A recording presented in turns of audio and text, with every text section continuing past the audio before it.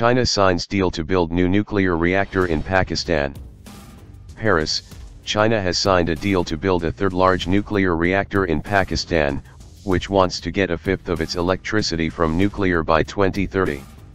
World Nuclear News, supported by industry lobby World Nuclear Association, reported that China National Nuclear Corporation, CNNC, and the Pakistan Atomic Energy Commission, PAEC, have signed a cooperation agreement for the construction of a 1,000 megawatt, MW, HPR 1000 Hualong One reactor at the Chashma nuclear power plant in Punjab. The PAEC could not immediately be reached for comment.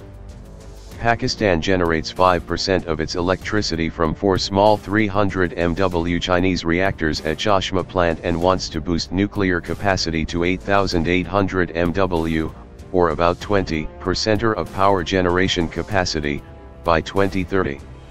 China is already building 2 Hualong One reactors with a capacity of 1,100 MW each near Karachi, which are expected to become operational in 2020 and 2021 respectively.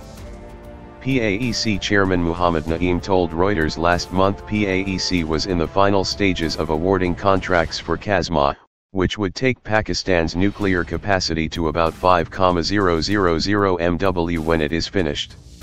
He said Pakistan wanted to build at least 3 to 4 more big nuclear reactors by 2030. 4 Hualong reactors, a new so-called third-generation model with added safety features, are under construction in China, with the first expected to go online in 2021.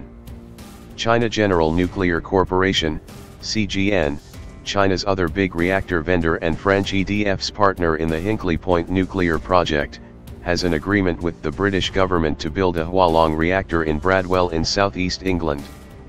Britain's nuclear regulator is conducting a generic design assessment, which is expected to take about 5 years.